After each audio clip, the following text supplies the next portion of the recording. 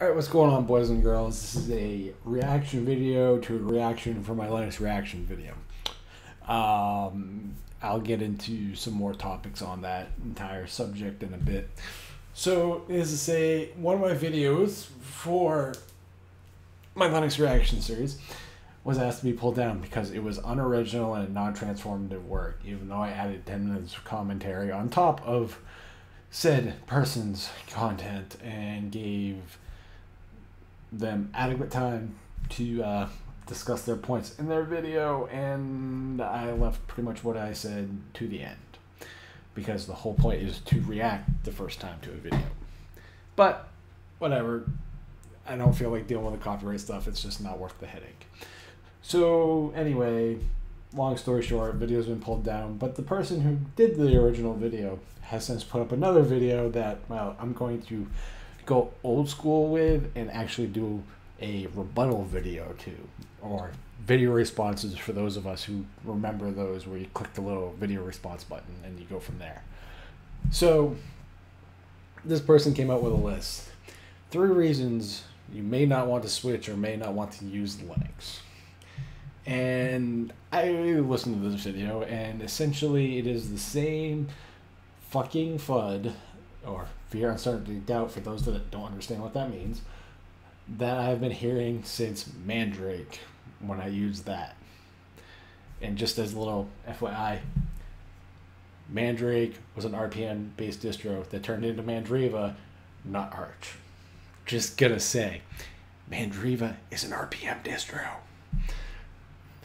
So the simple fact of the matter is, though, they give 3 reasons, and it's the same stuff I've been hearing. It is the typical, oversaturation, too many choices, software and hardware incompatibility. I've heard all of these for the last 15 years, and the simple fact of the matter is, a lot of the stuff that this person brings up is because they don't understand what they're talking about. As an example, okay, so let's get into reason 1. Reason 1 that he gives is that too many choices, or oversaturation in the market. That there's too many desktops and there's too many distro choices. So let's get into the desktop options. First off, it's not Xnode, it's Xmonad. And it's not a desktop environment. It's a tiling window manager. There's a difference between a window manager and a DE, or a desktop environment. If you were going to throw in a 7th one, I would have personally probably said Enlightenment. But seeing how that's nitpicking, according to some people, the whole point of all these different desktops and tiling window managers is to meet the requirements of the user and the hardware.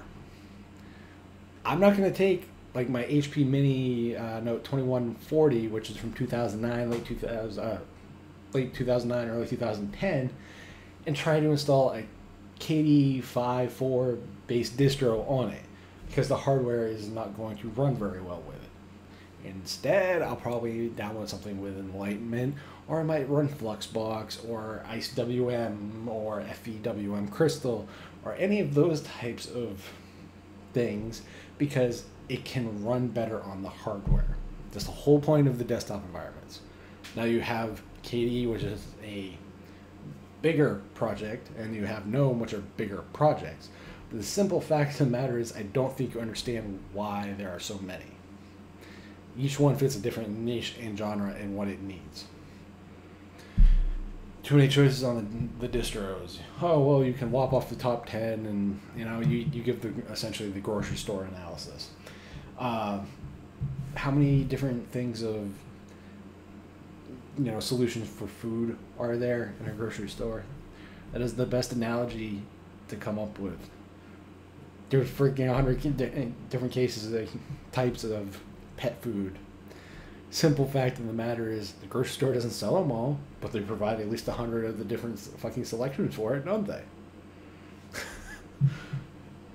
So I think the biggest thing, though, with this topic is it is so easy to wade through all these options in Linux if you understand what the base distros are.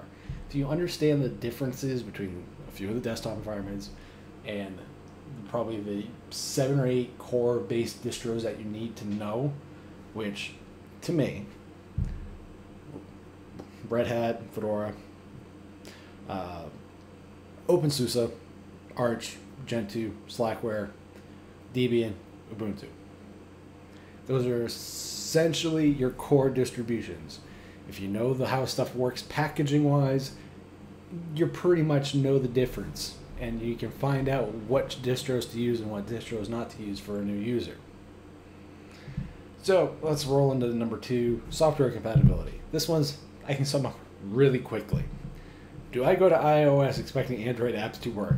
Do I go to iOS expecting Android apps to work? Or iOS apps to work on Android? Do I expect to run iLife on Windows? Do I expect to run certain Windows apps on Mac? No, fucking no, no, and no. So why, in God's fucking green hell, do people seem to think that you can run all your Windows apps on Linux? Yes, it is great to be able to have the potential to do that with things like crossover and play on Linux. But that is a solution for not everyone. When you switch platforms, you have to be open-minded to switching to the alternatives. And if you're not willing to switch the alternatives or try the alternatives, then maybe switching the platform isn't right for you. And that's okay. But to essentially say, I can't run this, so I'm not going to try this, that is closed-minded and fucking moronic. Number 3, hardware compatibility. Depends on your hardware. Now you talk AMD, you talk NVIDIA, and you talk Intel, so this could take longer than I'd like. Intel does great work. Problem is some of their stuff does not work. There's been a lot of issues with Skylake. Some of the newer stuff coming down the pipeline is supposedly officially supporting Windows 10 only. Then you have things like the whole hubbub around Intel and the Lenovo IdeaPad Yoga 900 that you can't install Linux on because it uses a special RAID configuration that's on Intel. Bay Trail and Linux don't play nice, mostly because of the GPU and how that is worked out. So while I applaud a lot of the work Intel does, they still have a ways to go and stop shooting themselves in the foot. NVIDIA provides the best proprietary driver solution currently on Linux. NVIDIA provides documentation for the Tegra system on a chip stuff. I give them props on that. Here's the problem. If you want a better out-of-the-box experience on Linux, you're better off with an AMD card. If you want to use open source drivers, don't use NVIDIA. Because I'll be blunt, while I appreciate the hard work that the folks over the Nuevo driver project do as far as reverse engineering these drivers from NVIDIA without any of their documentation, the open source Radeon or whatever the hell they're calling it, the drivers from AMD are actually better for if you want a better out-of-the-box gaming experience, quote unquote. Because AMD provides the documentation, whereas NVIDIA doesn't. NVIDIA, while great on a proprietary solution, is terrible at the open source portion. When it takes the creator of the kernel of the OS telling you, fuck you NVIDIA, you are one of the worst companies I've worked with, that's pretty damning. Just look for Linus Torvalds flips off NVIDIA and watch the video as soon as someone brings up Optimus and Linux. So there's your take on that. AMD And as I said, AMD provides the documentation. Their proprietary drivers, regardless of OS, have always been terrible. This goes back to days where they were fucking ATI. Their drivers have never been good. So it's a moot point. I have an AMD FX 8320. Guess what? 8 core runs perfectly fine as a Linux box. So the simple fact of the matter are, like, all these groups though are part of the Linux Foundation. So the fact that you think just because they're on the Linux Foundation makes them good citizens isn't the case. In fact, NVIDIA is probably the worst of the bunch as far as that. Props to their good stuff that they do, don't get me wrong. But you can't judge how good someone is based on whether or not they're in the Linux Foundation or the level of contribution money-wise they are at the Linux Foundation. Because at the end of the day, think about it this way. Microsoft is on the Linux Foundation. Fucking Microsoft. Let that sink in.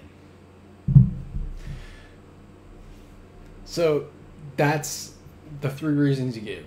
It's all the same FUD I've heard for the last 15 years. And I'm going to drop some advice onto you. If you're providing tech solutions and you are a consultant or a PC repair guy or whatever, what you're going to want is to not be a closed-minded, short-sighted, rose-colored glasses kind of person. Don't have blinders on, because from what I'm hearing, one of the things you said in this video was, well, this is why I stick with Windows and Windows 8.1. If it works for you, great. Your job, though, as a solutions provider, is to look at all the fucking solutions. Not just 1 or 2 of them, or be like some Windows admins where all I see is Microsoft, Microsoft, Microsoft. That is dumb, that is stupid, that is short-sighted. You're limiting your customer growth as far as who you can service. You're limiting your customers' options, which is dumb. And you're limiting yourself as far as growing as a person, as a tech, as in a knowledge base. And you're potentially making business opportunities go away. And that's dumb. That is out dumb. So my take is quite simply, don't be short-sighted. Provide the best solution to the customer. Your job as a tech is to point them in that right direction. Find the perfect solution for them and for whatever use case they're running into. And if they can't switch, they can't switch. But you at least let them have the options and lay the options in front of them. That is your job. So until you get to that point, I'm going to have a hard time taking pretty much any of these lists from people like this seriously anytime soon. So you guys know what to do. Rate it, subscribe. Peace.